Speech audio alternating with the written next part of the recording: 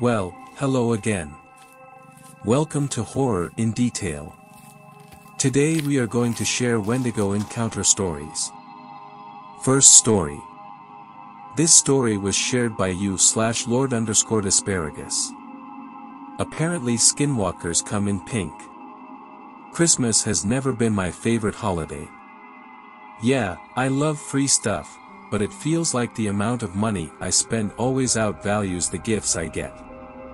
Other than that, I just don't prefer to hang around a large part of my family, especially for large gatherings. A large part of my family sees our gatherings as a perfect excuse to get black-out drunk and talk angrily at each other over politics and all other manner of controversial topics. My family's Christmas gathering 5 years ago was no different. I'd flown down to my grandmother's house in southern Florida as the plan was for everyone to meet there and get their fill of food and liquor before finding their way home. I only stayed at my grandma's house for an hour or so the previous year, so my mom asked that I stay longer this time.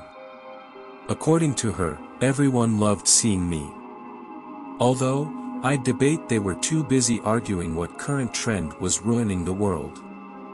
I ended up staying until about 10 before asking my mom if she could give me a ride back to my hotel since I'd Ubered there originally. She told me that she wanted to stay for a couple more hours, and suggested I try taking the bus to save money instead of ordering another Uber. Honestly, anything to get me out of that house would have come off as a good idea. I remembered seeing the bus stop on my way to my grandma's, and the walk to it didn't seem like it would be too far, so off I went. At the time it seemed like a perfectly good idea. I didn't know the bus schedule or how long they even ran, but I was willing to take my chances. While walking back to my dorm in the middle of December would cause me to freeze my ass off. Luckily winter in Florida rarely drops below 70 degrees. It was honestly a relaxing walk, taking in the nighttime air and quiet.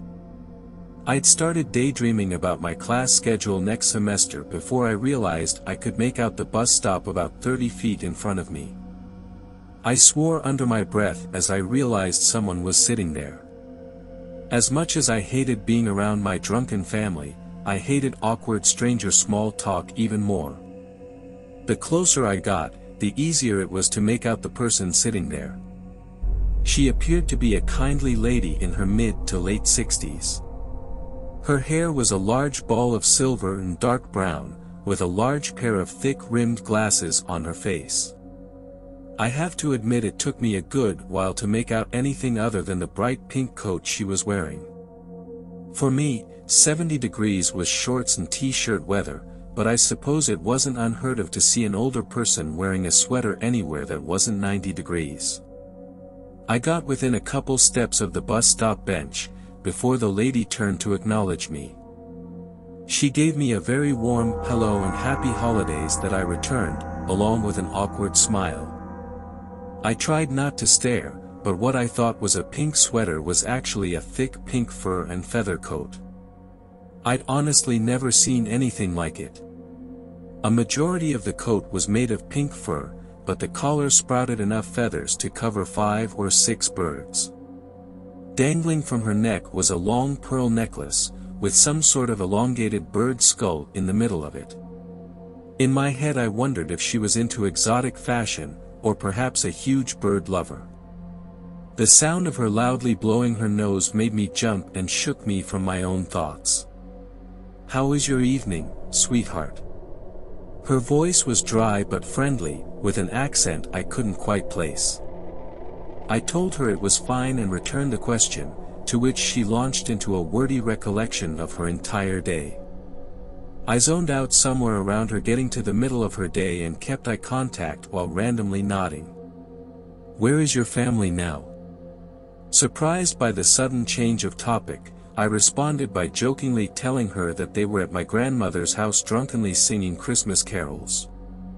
She laughed and muttered something about how charming that was. I checked my phone and saw only a couple of minutes had passed and didn't hear or see any signs that a bus was coming anytime soon. I remember my eyes starting to feel really heavy. I shook my head, trying to wake myself up, but the feeling stayed. "Excuse me. Have you seen my bird?" I looked at the lady again and she had a look of panic and confusion on her face. Honestly, I probably did too. My bird was in his cage, but now he's gone. I looked on the ground and a large old-fashioned birdcage sat between the woman's legs. How long had it been there? I was pretty sure I hadn't noticed a big iron bird cage before. It was hard to remember or even think because the tiredness I'd started feeling morphed into a slight feeling of vertigo. It felt like the ground around me had begun to slowly spin. "Ah, I see him. There's my darling." The lady was on her feet now, pointing across the street. Her voice sounded raspier, as if at some point in the last 2 minutes, she had turned into a chain smoker. I followed her finger and saw she was pointing at something standing in the tall grass across the street. I couldn't make out what the figure was, but I was positive it wasn't human. It had wide blocky shoulders, and a long, wiry neck, attached to a large circular head. The area of tall grass the figure stood in was covered in shadow, so I couldn't make out any other details. Through the shadow I could swear the figure was staring directly at us. "Could you please go grab him, sweetheart?" The lady's voice seemed to be coming from inside my own head, and without even realizing it I felt myself moving toward the figure covered in shadow. As I got closer to the thing it shifted so that its entire body was facing me. It twitched and shook as if electricity was coursing through it. The closer I got, the faster my heart would beat. The more some kind of instinct inside me screamed that I was making a bad decision. But I couldn't stop myself. It was almost as if I had developed an obsession with reaching whatever this thing was. I was halfway across the street and a sudden shift in the moonlight illuminated the creature enough that I got a look at something that could only have been born from a nightmare. It spread its arms like it was stretching a pair of wings. Its skin a pale blue and stretched tight over its thin frame. Long stringy pink feathers sprouted from all over its body. Its long snake-like neck waved and slithered through the air. A head that resembled a pink human skull never broke eye contact with me. Its tiny eyes that glowed a bright purple. I couldn't stop myself from walking forward. I couldn't break my focus away from the glowing purple eyes of whatever thing stood in the grass in front of me. Its neck stretched outward towards me, shortening the distance until we were face to face. The loud and long blare of a bus's horn caused me to trip and fall backwards. The horn split me from whatever trance I was in, and I looked around to see the bus stopped and waiting behind me at the bus stop. I hadn't heard it pull up. I didn't even know how long it had been there. I twisted myself around and didn't see the old lady in the pink feather coat. Remembering the creature, I turned and was met by a tall man standing just outside the tall grass. He wore tattered clothing covered by a hood adorned in writings and pink feathers. Several large bird skulls hung from a thick rope necklace and several straps across his chest.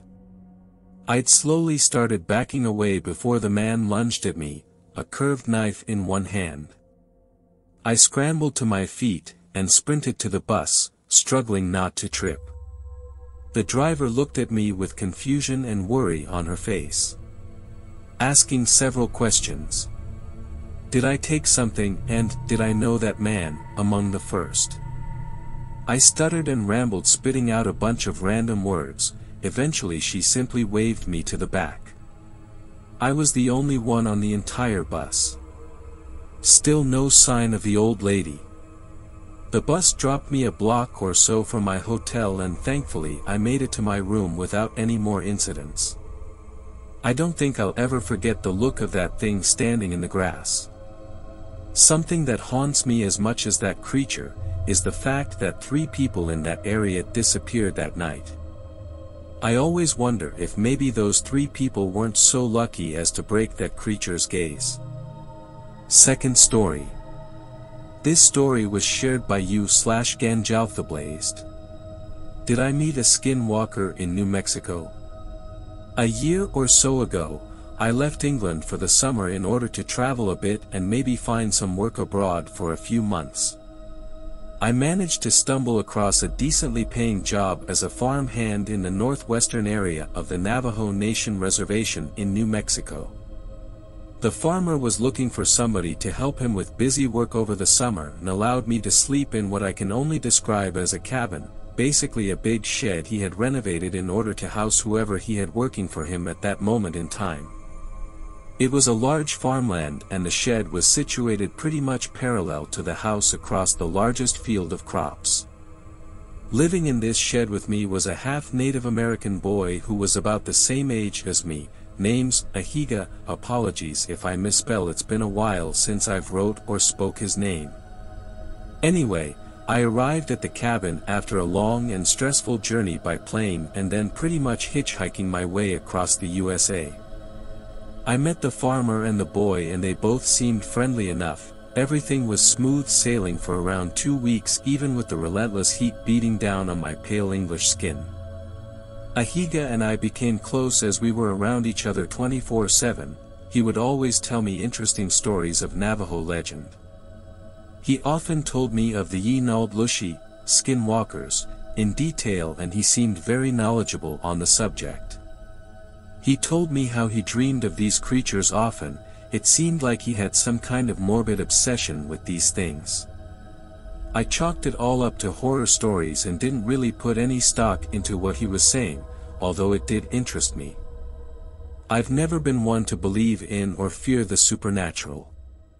One evening after a heavy day of work, I headed back to the cabin to shower and change.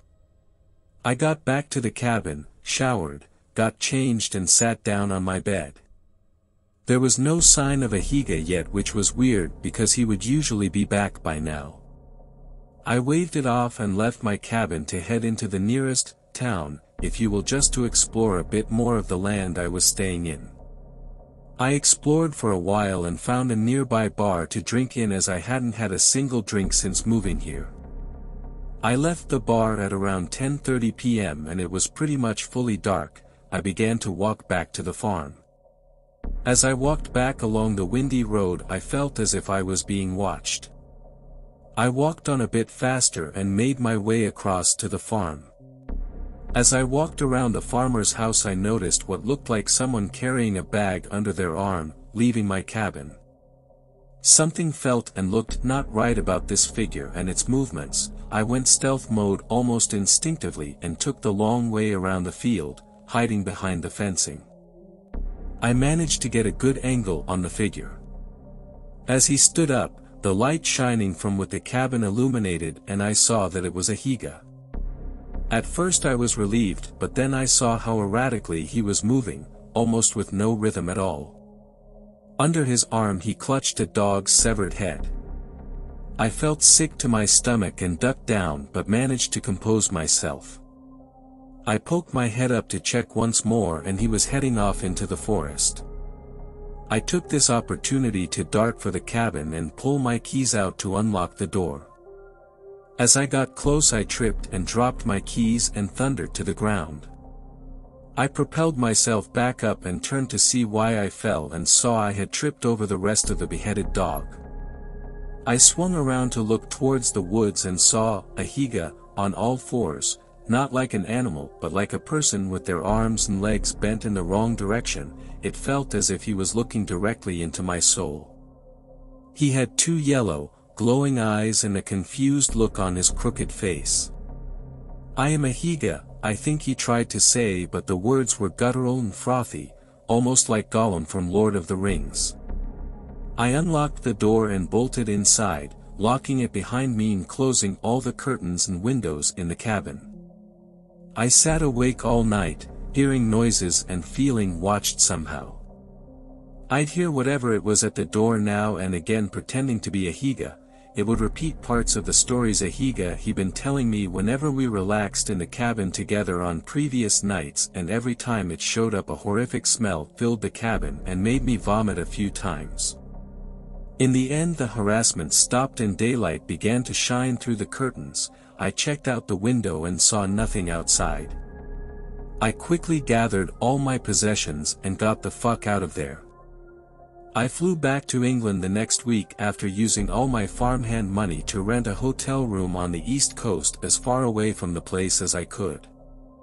I often wonder what happened to Ahiga, but I'm glad I didn't wait around to find out. Many of you won't believe this story, but I can assure you it's 100% true, and I still think about it at night to this day. I'm still not sure what I saw, but sometimes I still feel as if I'm being watched, but I think this may be paranoia. There's no stories of these things following you across the pond. Is there? Third story.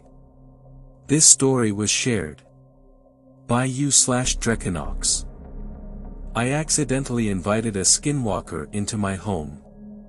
I know, you must be wondering how it's possible to accidentally do that. But, hear me out. I never was really superstitious, and when I recently moved to this new town I did not expect that to change. Anyway, I'm new to town, so what do? I throw a housewarming party. Invite everyone nearby, and the party goes on well enough. I feel like I've gotten to know at least some of my neighbors okay-ish, or at least, as okay as you can in a few hours. And eventually the party winds up and everyone leaves. I look back at the house and the mess left, which I will of course put off for tomorrow morning. I was about to wind up and go to bed when my front door camera picked up someone near it. I opened my phone, wondering if someone had left something behind in the house. I opened the footage on my phone and saw no one. Looked out the window, nope, no one there. I would have thought it could have been some kids playing a prank, but it was 2 in the morning and I was going to just shrug it off when it alerted me again. I opened the footage and this time I was very confused. I had no idea what it was that I was looking at. It looked like a dog, but far too big to be one. I only got more confused as someone stood up on its hind legs. And there was something off, for lack of a better term, about it. The eyes weren't moving or blinking. It looked like a costume of some sorts. At first I thought it was a furry and not some eldritch creature, not sure encountering which one would have been worse, to be honest, and opened my window and screamed at whoever it was to leave. Needless to say, this didn't work as I heard weird noises in response. Before I could think of anything else, there was a loud crash and I realized someone had torn the front door down. I immediately regretted that I was on the first floor. There was nowhere to hide. I couldn't run anywhere, and so I broke a window and then hid in a close that was out of the way.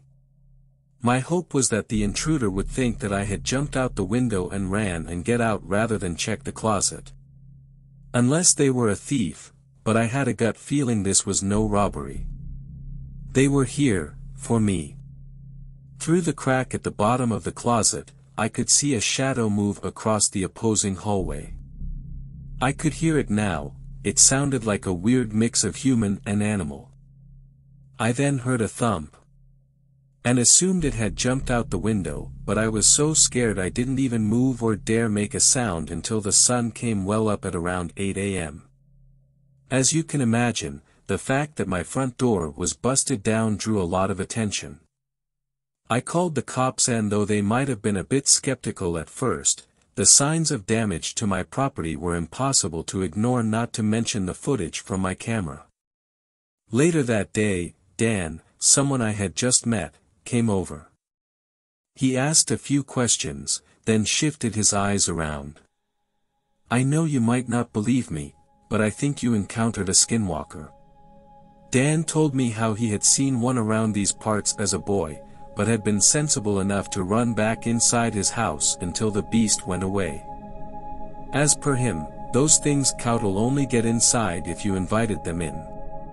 But I never invited this one in. I protested. I was pretty cranky about the whole thing given the lack of sleep, and to that, he simply pointed at my front door. The banner that said "Everyone's welcome," that I had hung out before last night's party.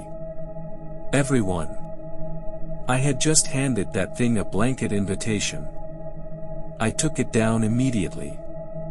Even now, I sometimes wake up at night wondering how it would have been if my trick with the window hadn't worked. Thank God it did though, but I learned my lesson. Never again would I issue out a blanket invitation like that.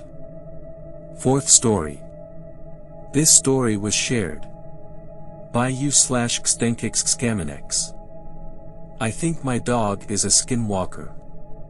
I've been seeing a lot of skinwalker stories on this app lately, that goes along with videos on my TikTok.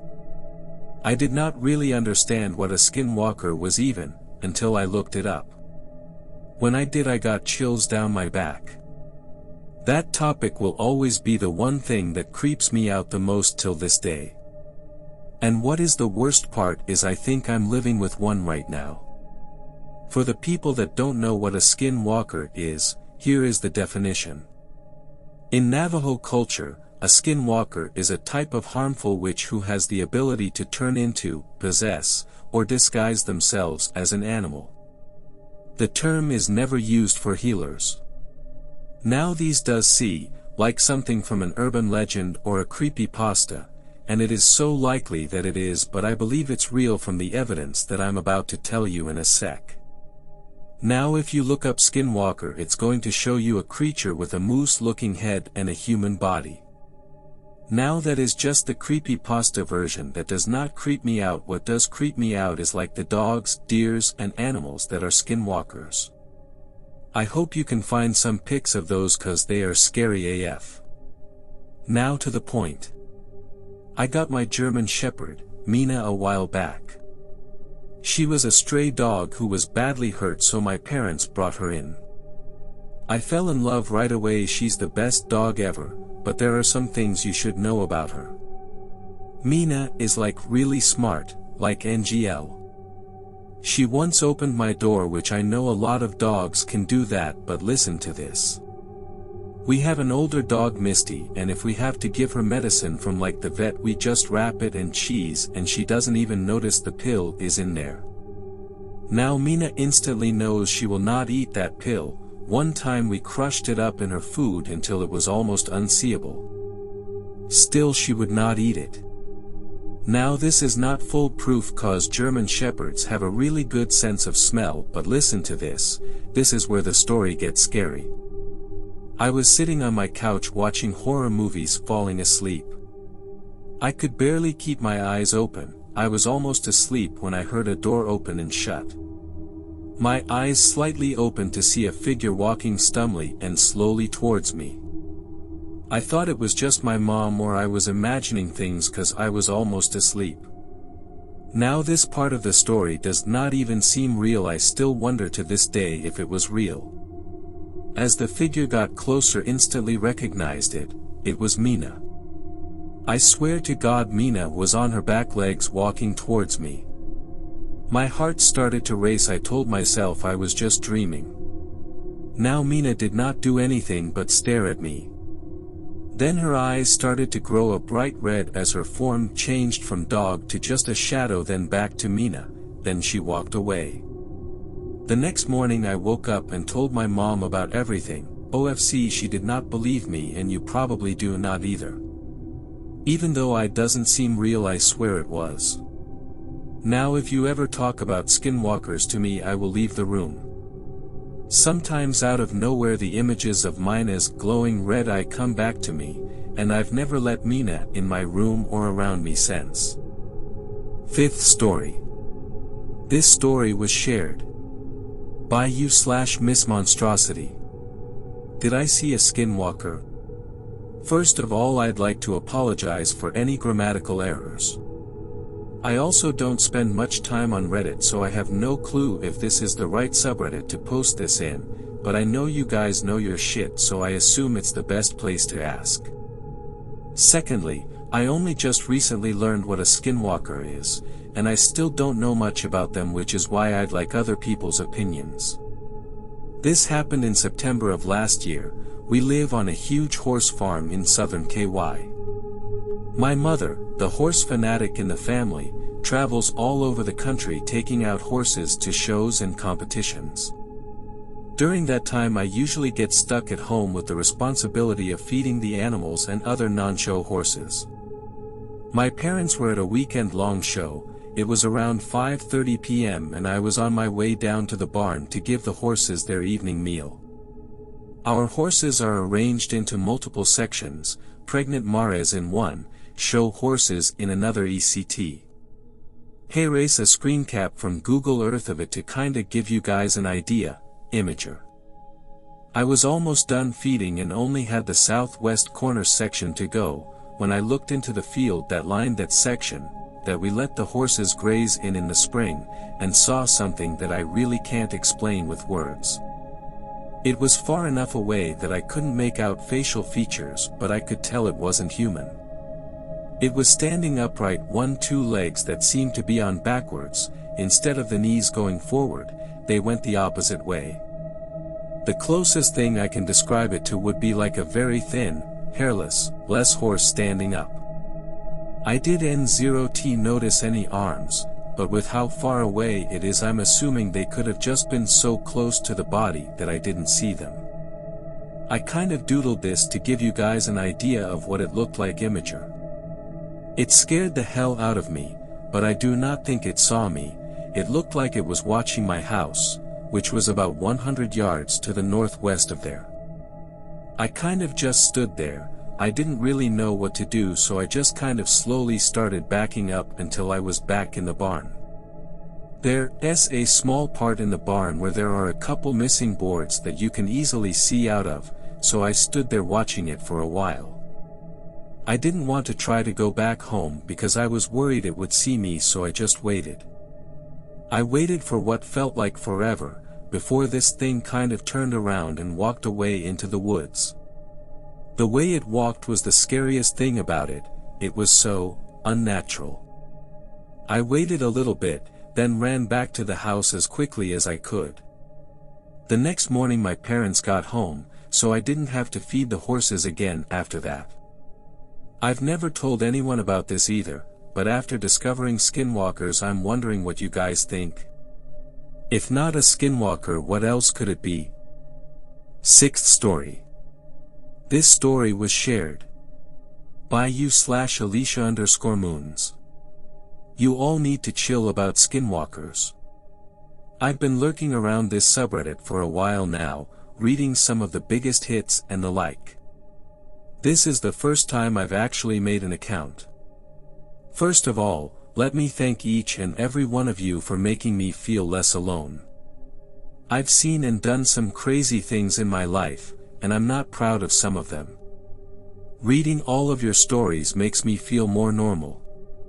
Now that's over, you all need to chill about the skinwalkers. I mean, the second you see someone talk about their experiences in a forest, you all run around screaming, "Skinwalker," like it's the end of the whole world and they're definitely going to die. And you do that regardless of where they are geographically, what time of year it is, or even the types of events they're experiencing. Honestly, it's enough to make me want to bang my head against the wall sometimes. First of all, they aren't even skinwalkers. Skinwalkers probably don't even exist anymore, since the Navajo culture has dwindled significantly and, to my knowledge, there have been no Navajo shamans who have rejected their faith in recent years. It's possible there's one or two still around, but they're going to be low in number and in northeast Arizona and parts of New Mexico. They're desert dwellers and aren't even found in forests. The creatures that you're calling skinwalkers have never been given a proper name, but I've called them voice takers since I first encountered one when I was 12 or so. Back then, I lived with my parents in the forests of Northern California, way off the beaten track. I mean, it was like an hour drive to the nearest town. It was that isolated. Our family had lived there for almost 40 years, so the creatures in the forest more or less left us alone until I got old enough to wander into the woods by myself. They were always curious about me, and more than once I had one knocking on my window in the early hours of the morning, but I don't count those as encounters because I was never in any real danger. The first time one properly got to me, I was 12 years old and out in the forest alone for the first time. It was my first year going to school instead of being homeschooled by my mother, and I, like most 12-year-olds, hated school. So I went into the forest to blow off some steam. It was getting dark already, and was approaching sunset, which is important because voice takers, like most of the creatures in the forest, are nocturnal. I was walking along one of the trails, not paying attention to where I was going, when I heard someone call my name. They sounded just like my mother. So I called back, "Mom." And, of course, it called to me again. Let me just say that this voice taker was smart. In fact, it was the smartest voice taker that I've ever come across. Most of the time, they aren't much more intelligent than your average dog, which is why they usually imitate animals. That's just as effective as using a human voice. You would not believe the number of campers who will follow the sound of a dog barking in the forest for miles. Anyway, it was calling me from the direction of my house. So, of course, I turn around and start heading back towards the house and towards the voice taker. It's still calling me, and I'm yelling back every couple minutes. And then it says, "Alicia, I can hear you. Come over here." It sounded like my mother was terrified. I never saw my mother afraid before or after this incident, but I knew that she was then. This voice taker does fear and anxiety really well, by the way. Before I moved away from that house, I could pick it out of a crowd because it always sounds hurt. So I start panicking a little, not knowing why she was upset. I could tell that my mom was off the path, so I stepped off of it and kept following the sound of her voice, all the while telling her I was coming and to just wait for me. I get to where her voice is coming from, and it's coming from right behind this big tree. I walked around it, and the voice taker was there. One of the things you guys always get right is that voice takers don't want to be seen. They prefer to stay hidden until the very last second, and there is a damn good reason for that. They are ugly and awkward and won't pass for anything besides a voice taker when you lay eyes on them. This one was standing upright with its back against the tree, with its huge circular mouth hanging open, humpbacked with its shoulders at an awkward angle. One of its legs had been broken at some point and it was standing awkwardly. It was scary as hell to hear my mother's voice echoing out of that gaping circular hole it called a mouth. "There you are, Alicia," it said. I tried to run away, obviously, but it grabbed me. It wasn't much larger than I was, and it was skeletal and weak-looking, but being grabbed by it felt like I was being held by an adult 3 times my size. It threw me to the ground and climbed on top of me. That mouth expanded vertically, and then the rest of its body did too, like it had a zipper from the top of its head all the way down to its belly button. Flesh peeled backwards and opened up, exposing the inside of its body. The bones went too, the ribs and skull flexing like they were made of rubber. It was hollow inside except for these pale sacs of flesh that hung pulsating from the inside of its rib cage and what looked like tonsils in its throat. I was trying to scream, but by then the weight of its body had pressed all the air out of my lungs. My heart was pounding so hard it felt like it would burst out of my chest, and I couldn't move my arms or legs. Those pale organs inside of its rib cage started to grow and reach toward my face, and my adrenaline spiked so hard I felt my consciousness try to leave my body. It gave me a needed boost of clarity and awareness of my body. I managed to get my legs up against the voice taker and started kicking the inside of its torso, contorting my body to keep my face as far away from its organs as possible. After a couple seconds of that, it shifted to hold down my legs and I got my arm loose. To this day, I don't know why I thought it was a good idea, but I reached out and punched it in the tonsil. It screamed so loud and in so many different voices all at once that my senses almost couldn't handle it. It was like being blasted full volume with every action movie fight scene all at once. My ears started ringing and I actually thought I had died for a moment. Then I realized I was still alive and I punched again, hitting the other voice sack this time. The same thing happened again, and the voice taker was finally stunned enough to loosen its hold on me a little bit. I kicked it off of me and got to my feet. I seized the nearest large stick and hit the thing in the head twice. Then its zipper started to close up again. Instead of leaving well enough alone, I grabbed whatever I could from the ground and stuffed it inside. Rocks, leaves, beetles, flowers, pine needles, it all went into that voice taker. I wasn't able to get much in there, but what I did manage was enough to make it retch and spill open again, its body literally turning inside out. While it was lying there writhing and flapping like a demonic manta ray, I stood up, still holding the stick I had used to beat it. Which is when I noticed there were 3 more watching me from the tree line. At this point, it was almost fully dark, but I could make them out because my entire body was aware of their shape now, like how you instantly recognize a snake when you see one. I was dead terrified, but I was angry too at that point, and I knew they wouldn't just let me leave.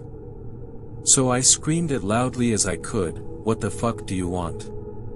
I'll beat you all too." But none of them approached me, and after a few seconds, I backed away from all 4 of them. When none followed, I took my new stick and ran all the way back to the house. I was bleeding from the ears and temporarily deaf for about 10 minutes afterward, and sometimes I still hear ringing in my ears because of it. The voice takers never tried to lure me away ever again.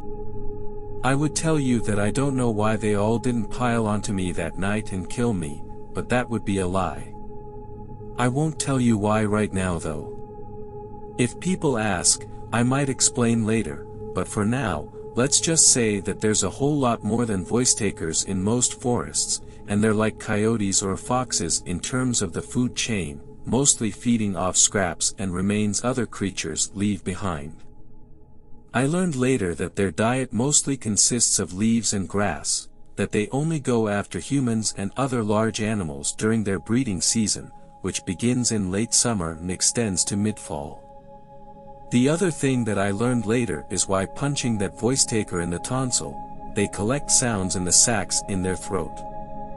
I don't know how, but they literally capture voices and release them back out. The voice taker that attacked me must have been hanging around the house for months or years catching fragments of my mother's voice in order to catch me off guard. When I punched those sacs, I released all of the sounds that the voice taker had stored up. It was the equivalent of punching someone's breath out of them, but like I had actually managed to collapse its lungs. Now, obviously, I don't recommend dealing with voice takers this way, since you'll probably just be eaten by others even if you incapacitate one in this way. Instead, if you think you're being attacked by voice takers, set up speakers facing outwards from your house or campsite and play something with a whole bunch of voices in it. Sitcoms and comedy shows with ensemble casts are best, especially if they have a laugh track. The voice taker will be so preoccupied with collecting new voices and sounds that it will probably stop trying to attack you for that night, and then instead of hearing the voices of your friends or animals calling you from the woods, you get to hear snippets of dialogue from the office for a week or so. It's good fun, and a lot less difficult to explain away. Plus, you'll give the other creatures in the woods a laugh with it, which is always a good first impression. If voice takers are your biggest problem, you've gotten off easy.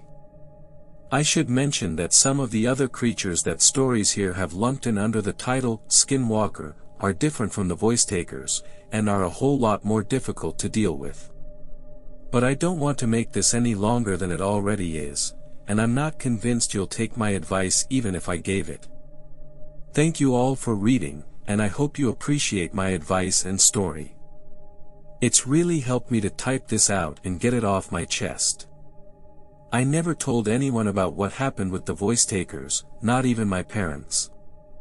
Neither of them believed in their existence, and I never got the chance to prove it to them. 7th story. This story was shared by you/Darkraven. Skinwalker in the woods. I live right next to a Navajo reservation and have made friends with many of the people there my age. We like to hang out, play video games and just be normal teens. I walk over a lot since my best friend lives a little less than a mile away from me. This isn't a long trek and usually only takes me about 25 to 30 minutes. I've made this trip dozens of times and have grown very comfortable with it. I know the people along the way, so I'm not scared or on edge. There is a patch of forest, however, about midway there. It's a little unnerving sometimes. There is always that feeling of being watched. This was a regular occurrence for me, so I tried to just ignore it and shake it off as my mind playing tricks on me. This day I spent more time at my friend's house than I meant to, and when I left it was already getting dark. I reached the stretch of forest right as the sun disappeared from the sky. I shivered a little as I readied myself to begin the journey through. I was 10 steps in when I heard a branch snap. You know the sound, the one that screams there is definitely someone or something there with you. I froze, not sure of what I should do next. Should I run? Should I turn around and book it back to my friend's house? I didn't know the best option in this situation. I whispered, "Hello," hearing my voice crack as the words fell from my lips. I don't know why I even opened my mouth, but it was out there, so I listened for any reply. My heart sank when the answer came back in the sound of my voice, "Hello." I started to breathe too fast, my heart pounded against my chest. I felt like I might faint. "Hello." My voice came again, but not from my mouth. I wanted to run, but my feet felt cemented to the ground. I couldn't scream, I couldn't reply, as my voice echoed over and over from a short distance away. I couldn't pinpoint exactly where it was coming from, it sounded like it was everywhere around me. "Hello. Hello. Hello." It repeated. "Stop it." I finally managed to tear from my lips. Everything went silent. For a long minute, nothing happened. The air grew stale, and I realized for the first time that there were no typical forest sounds. There were no bugs, no frogs or crickets, nothing. I stood there, terrified, waiting to see what would happen next. "Stop it." It mimicked back. I'd had enough and was willing my heavy legs to move. Before I could take a step, I heard rustling in the bushes 20 feet to my left. I watched in horror as a deer head with huge antlers protruded through the brush. As it came further out and stood up on twos, I took off. I flew out of those woods and all the way home in record time. I said nothing to my mom when I got there, I just went up to my room, laid down and thought about what happened. My mother came in at some point and asked me if everything was all right. I replied that yes, I was just tired. I don't know why I didn't tell her. I guess I might have been afraid of how she would react. I called my friend and told him everything. He freaked out and told me that no matter what happened that night, to not reply or look out my window. This terrified me even more. He said to call him the next morning and he would explain more, and that he had to speak to his grandfather as soon as possible. That night I didn't sleep, at all. I stayed awake listening to every little sound the night brought. Around 3 a.m., just as I was about to drift off, the air changed, the night sounds quieted. I felt my heart begin to pound. I lay there and waited, pulling the covers up over my head like a child, far too scared to move. It came after a long moment. Hello. I cried, it was all I could do. Hello. Stop it.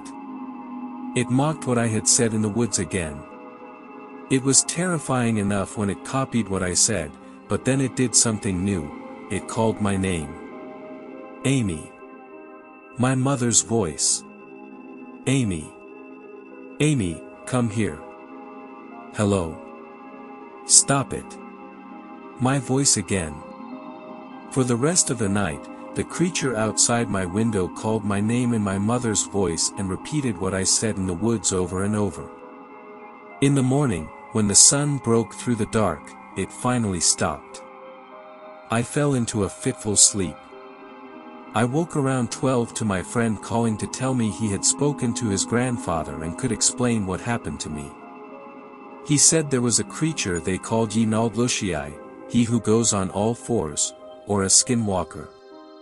He explained that it was an evil witch that used dark magic to transform into an animal with the attributes it required and that it had caught my scent and knew me now.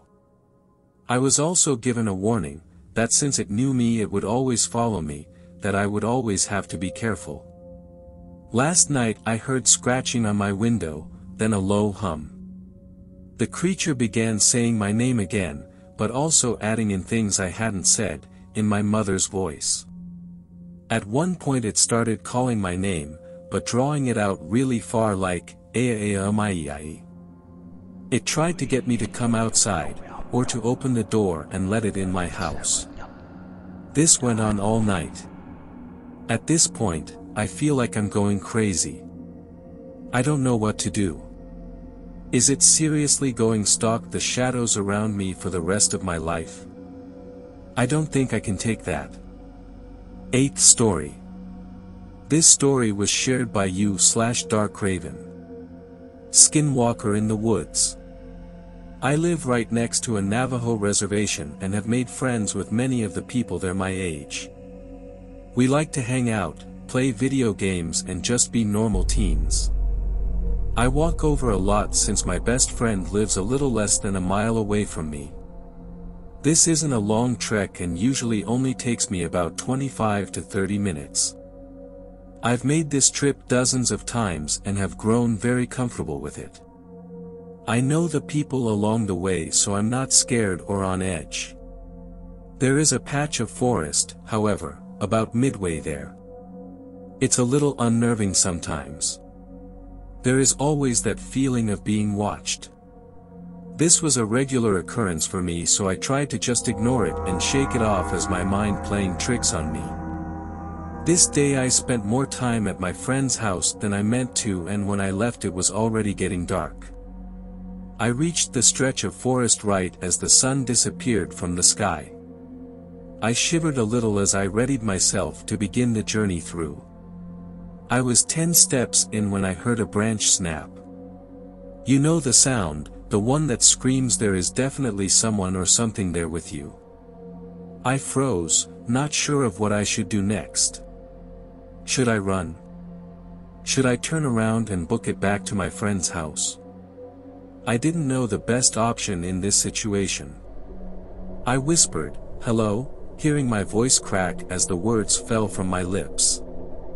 I don't know why I even opened my mouth, but it was out there so I listened for any reply. My heart sank when the answer came back in the sound of my voice, "Hello." I started to breathe too fast, my heart pounded against my chest. I felt like I might faint. "Hello." My voice came again, but not from my mouth. I wanted to run, but my feet felt cemented to the ground. I couldn't scream, I couldn't reply, as my voice echoed over and over from a short distance away. I couldn't pinpoint exactly where it was coming from, it sounded like it was everywhere around me. "Hello. Hello. Hello." It repeated. "Stop it." I finally managed to tear from my lips. Everything went silent. For a long minute, nothing happened. The air grew stale, and I realized for the first time that there were no typical forest sounds. There were no bugs, no frogs or crickets, nothing.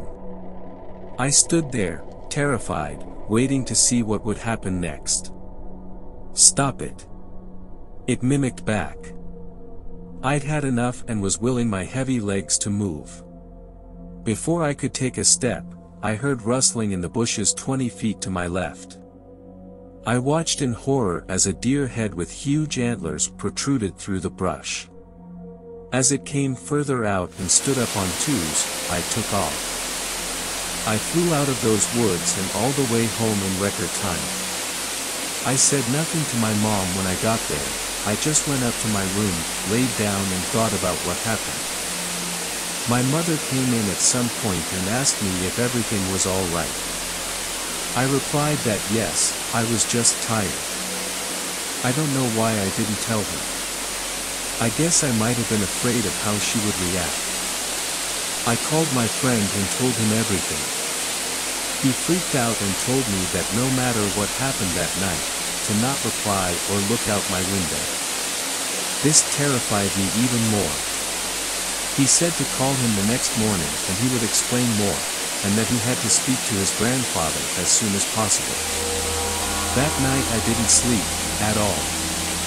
I stayed awake listening to every little sound the night brought. Around 3 a.m., just as I was about to drift off, the air changed, the night sounds quieted. I felt my heart begin to pound. I lay there and waited, pulling the covers up over my head like a child, far too scared to move. It came after a long moment. "Hello." I cried, it was all I could do. "Hello. Stop it." It mocked what I had said in the woods again. It was terrifying enough when it copied what I said, but then it did something new, it called my name. Amy. My mother's voice. "Amy. Amy, come here." "Hello. Stop it." My voice again. For the rest of the night, the creature outside my window called my name in my mother's voice and repeated what I said in the woods over and over. In the morning, when the sun broke through the dark, it finally stopped. I fell into a fitful sleep. I woke around 12 to my friend calling to tell me he had spoken to his grandfather and could explain what happened to me. He said there was a creature they called Yinaldlushii, he who goes on all fours, or a skinwalker.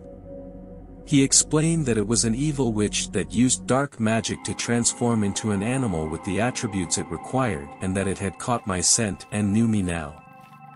I was also given a warning, that since it knew me it would always follow me, that I would always have to be careful. Last night I heard scratching on my window, then a low hum. The creature began saying my name again, but also adding in things I hadn't said, in my mother's voice. At one point it started calling my name, but drawing it out really far like, "Ea. It tried to get me to come outside, or to open the door and let it in my house. This went on all night. At this point, I feel like I'm going crazy. I don't know what to do. Is it seriously going to stalk the shadows around me for the rest of my life? I don't think I can take that. 9th story. This story was shared by you/group. I'm a security guard at Skinwalker Ranch. I almost died during my first shift. The dark room was filled with the whirring sounds of hard drives and the pale blue glow of computer monitors. An occasional burst of static from one of the walkie-talkies at the charging station would break the silence between me and the other security guard, who was trying unsuccessfully to keep his eyes open. Doesn't anything interesting ever happen around here? I asked Peter, my new supervisor. I mean, I figured most of the rumors were bogus, but isn't anything about this place real? Skinwalkers? Glowing orbs? You gotta have a few stories at least.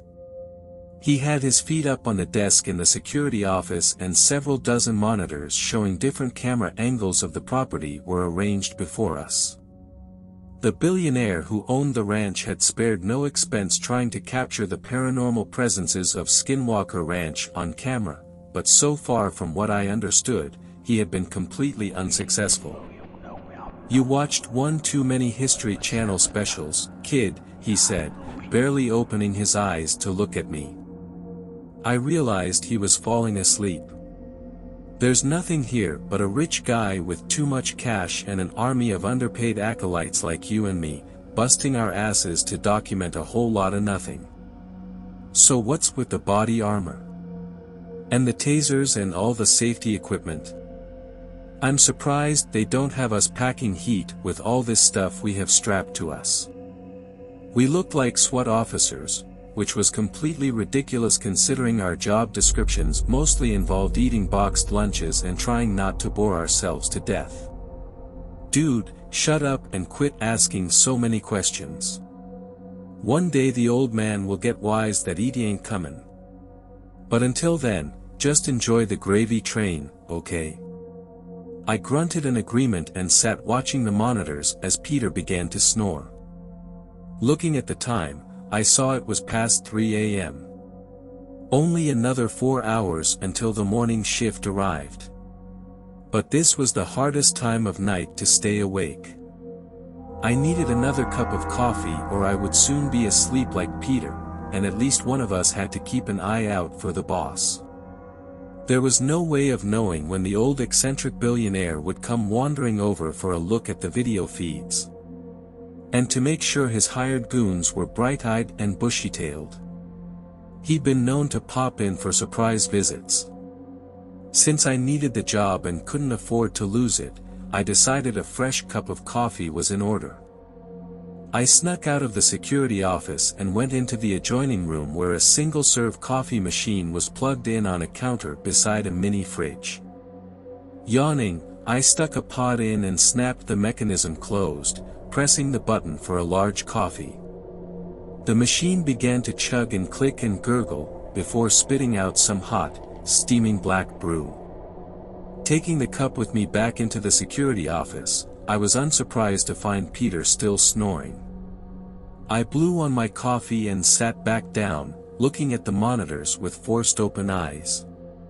Something caught my attention on the monitor to my right.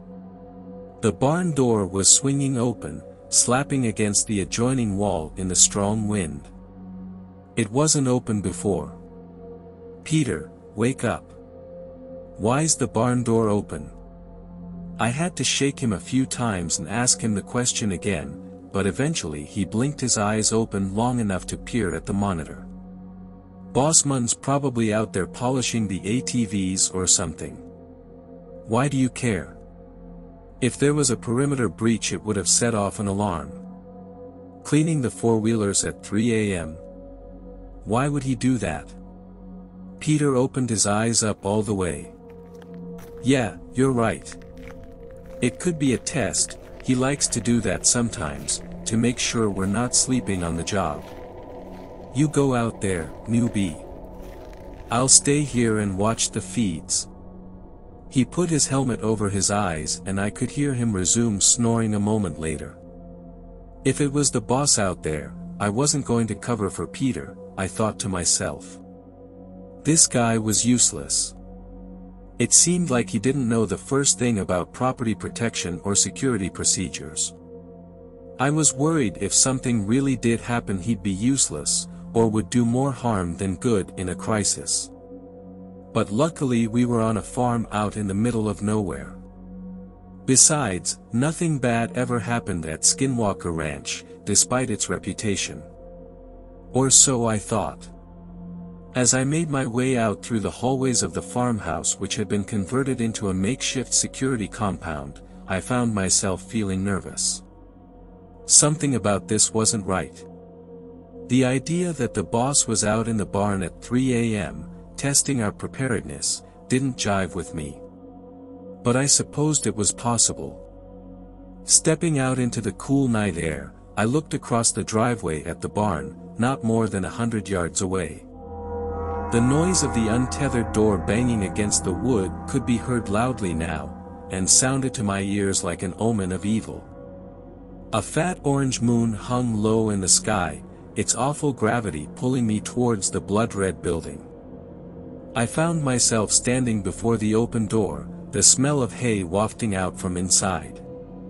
Close the door and go back to the security office, I thought suddenly. Whatever you do, don't step foot inside that barn. It's cursed. It's evil. Stay out. A voice started murmuring from the shadows inside, as if in agreement. It sounded like a man, but their tones were hushed and quiet, difficult to understand. Who's in there? I called out, taking my flashlight from my belt and shining it into the barn. No one answered. And the mumbling, chanting voice continued. "Peter, come in," I said into the radio. But as soon as the words escaped my lips, the walkie-talkie made a painful, high-pitched squeal of feedback, then clicked loudly and was dead. "Hello?" I said again into the useless device. There was no response, and I had no way of knowing if he'd heard me or not.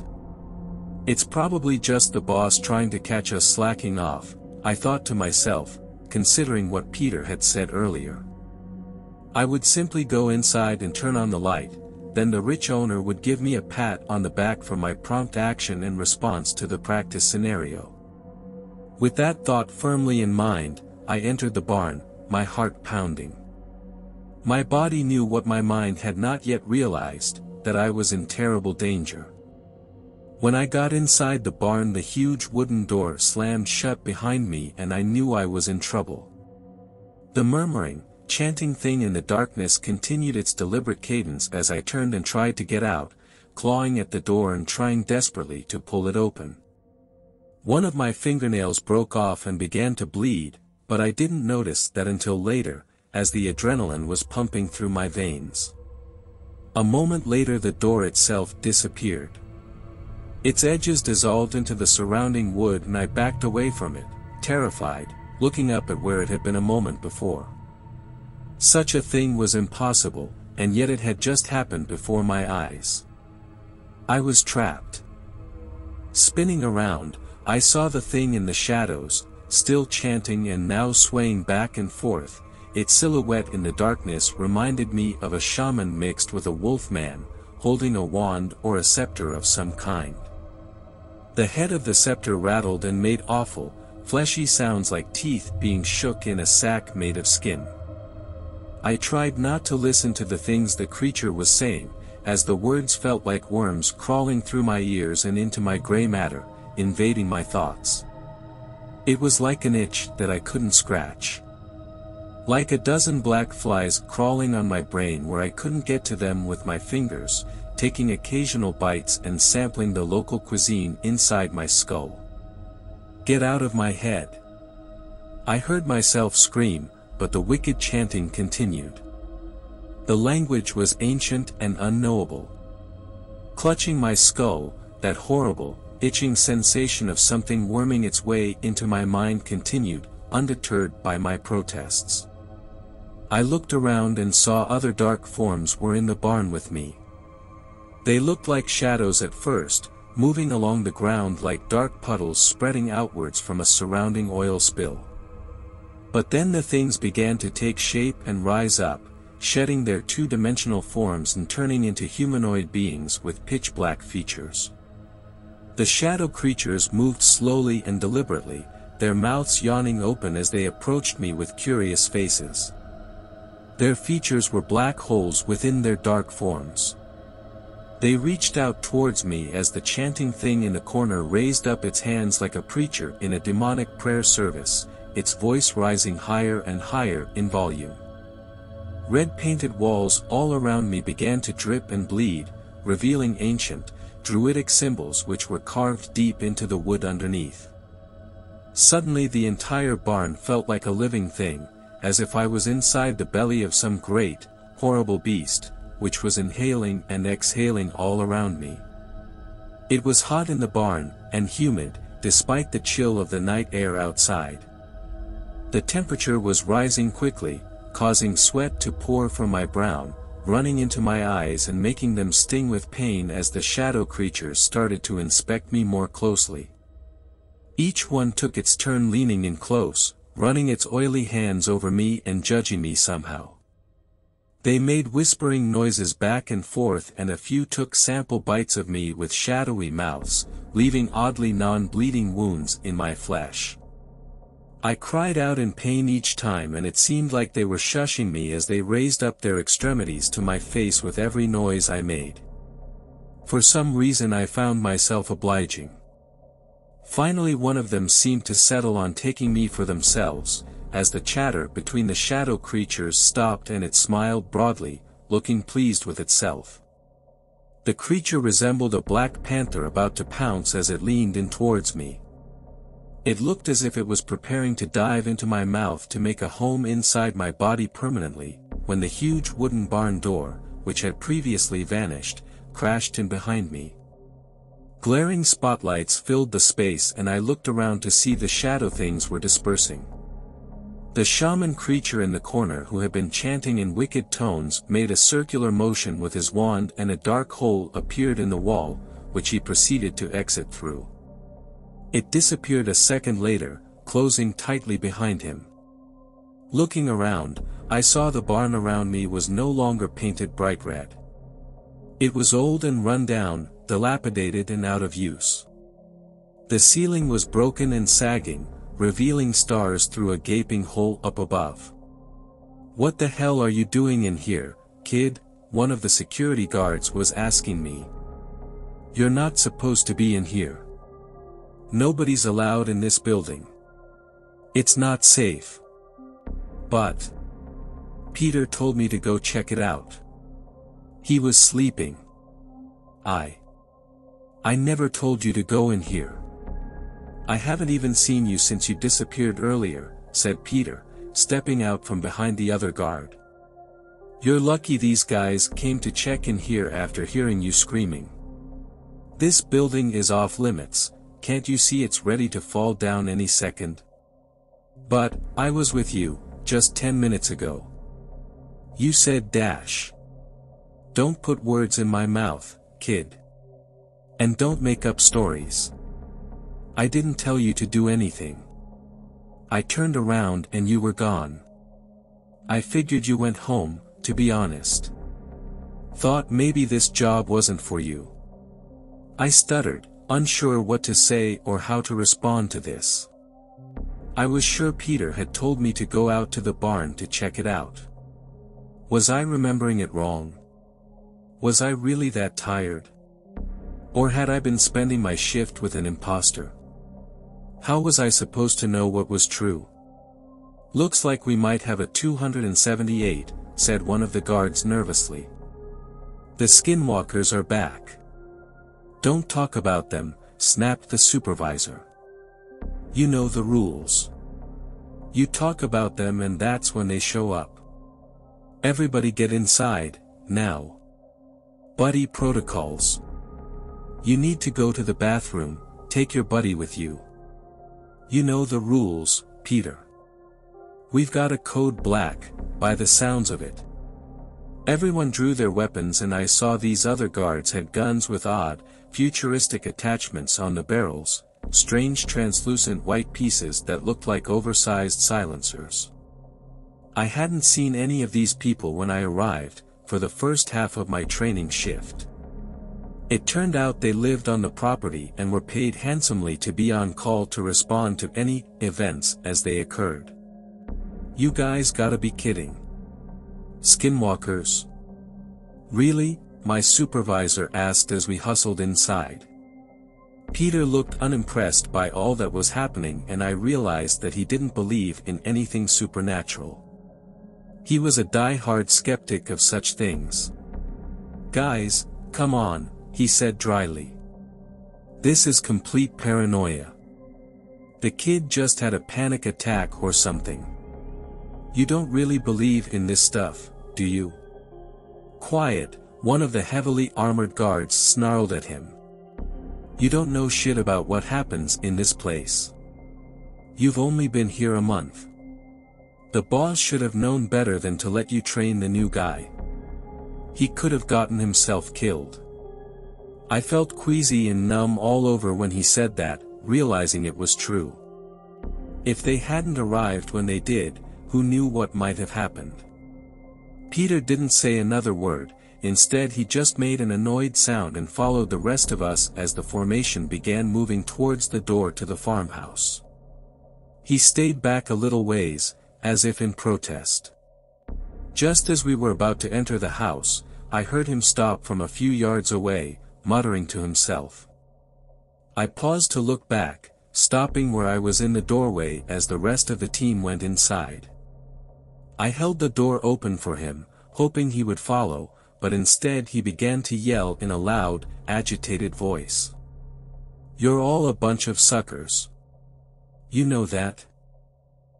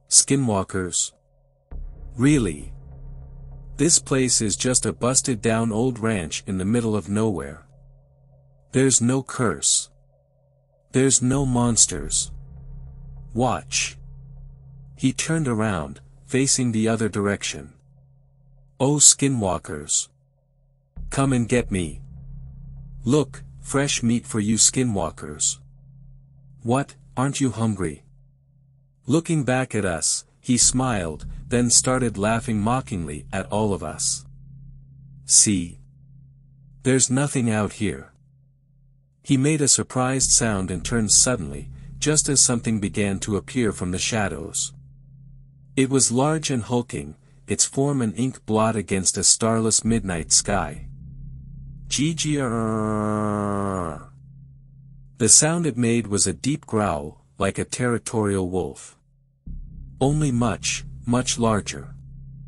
Its legs were long and stilted, giving it an unnatural look. Its fur was bare in places, mangy and full of clumps and burrs. "Nice doggy," Peter said, backing away, his hands extended outward defensively. "That's not a dog. Get inside the damn house." "Now," screamed a voice from over my shoulder, deafening me. Several other dark shapes emerged from the periphery of my vision, crowding around Peter and surrounding him. He began to run, but it was too late. They leapt at him, knocking him to the ground with a brutal impact. It looked like a highlight football tackle, his upper body being sent one direction, then his legs were slammed into from the opposite angle, causing his body to contort and bend in two different ways. When he landed he looked unable to breathe or speak, and I wondered if the wind had been knocked out of him or if they'd broken his spine. I instinctively began to run towards him, thinking I could save him, but one of the nearby guards grabbed my arm and pulled me back. If not for that, I'd probably be dead. "Squad! Firing positions," the guy in charge of the group yelled, and they all fell into formation. Meanwhile, the demon wolves were tearing Peter to pieces. One of them had its jaws around his face and was squeezing like a vice grip on his skull. The other one was shredding his torso with its teeth. "Ready. Aim. Fire."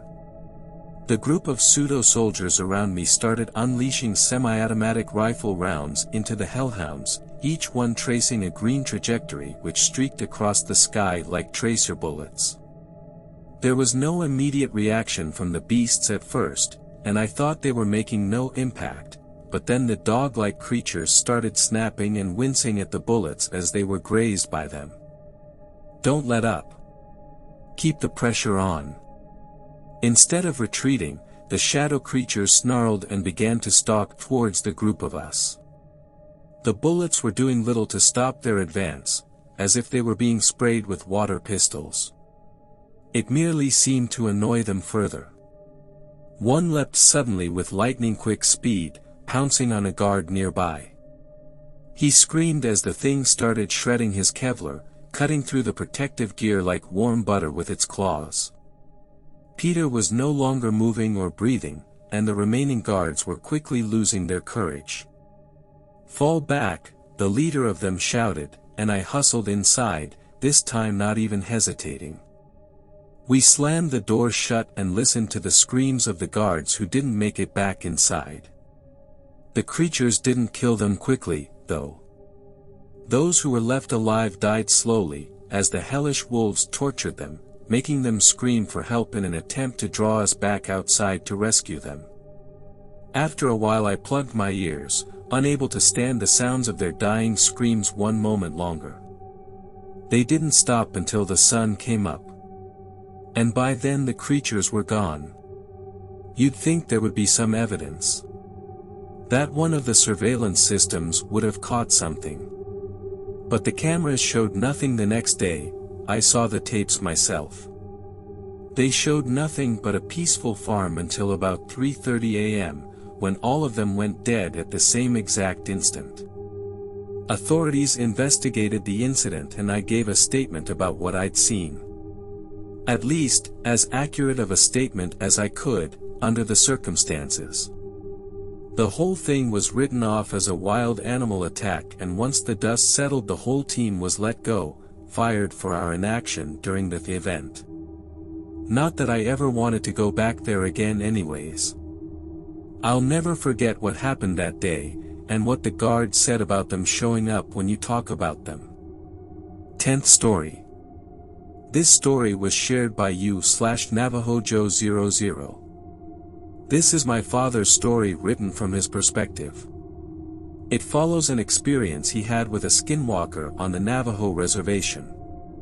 When I was about 11 or 12, we lived in a small house made of mud and stone. A lot like our house now. It was two of my brothers and I in the house. Everyone else had gone to the James feast and left us to tend the sheep. We were getting ready for bed when we heard the dogs going crazy outside. Thinking it was nothing more than coyotes howling in the distance, we told them to be quiet. We began to drift off into sleep, and the dogs would not shut up. Somehow, I was able to go to sleep for a few hours. Then I woke up very late in the night. It was very quiet and still in the house, save for my brother's snoring and breathing. I realized I needed to use the outhouse and woke up my brother to take me there. He teased me about being scared, which I certainly was. We went out with our flashlight to the outhouse. The dogs began with their crazed barking out in the sagebrush, going from one place to the next. My brother went first and I waited outside for him. While waiting, I tried to follow the dogs with my flashlight. Suddenly there was a very loud whine from one of the dogs. Then everything went quiet again. It was really too quiet for that time of year. Not even the sheep were making noise. Suddenly I heard a few of the dogs going completely mad by the truck. When I looked over, there was this man. He was unbelievably tall, leaning one arm on the cab roof of the truck. He was looking at the dogs for a little, and then suddenly kicking one of them. They all scattered in different directions. The thing looked up at me and I saw its face. It had a pure white face, like a full moon, two burning red eyes, and a slight smile that was pure black. I could not move or make a sound.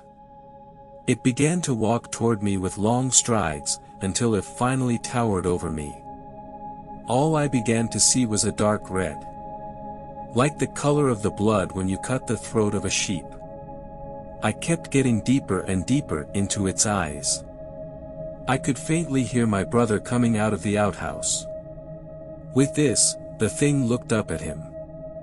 Reality came rushing back to me. I noticed that my brother was too distracted with his buckle to realize what was going on. I also noticed this thing's long hands hovering just inches from my head. Its skin was black ash, and he smelled like a bloated dead animal in summer. I was still unable to move or speak. The skinwalker began to move toward my brother. Finally noticing this figure, my brother became paralyzed as I was. Closer and closer it drew, reaching an arm out toward my brother's head. Something finally snapped in me. I became unbearably angry. I broke from the trance and lunged at the skinwalker. raising my arms like a wild animal and baring my teeth at it. A growl came out that I never knew I could make. I became more and angrier at the thing that was trying to hurt us. It kept that smile at first, but the angrier I got, the more the smile faded. Finally, with everything I had, I began to make this primal roar at it. It fell backwards and ran away into the night. Looking back at me, its eyes were dim and dull, its smile now long since gone. The next morning the family returned home from the feast. After relaying the story to my parents, they quickly hired a medicine man. Thanks a lot for watching the video till the end. Subscribe to our channel Horror in Detail. Drop your opinions/suggestions in the comments section, and like the video as it helps with the YouTube algorithm.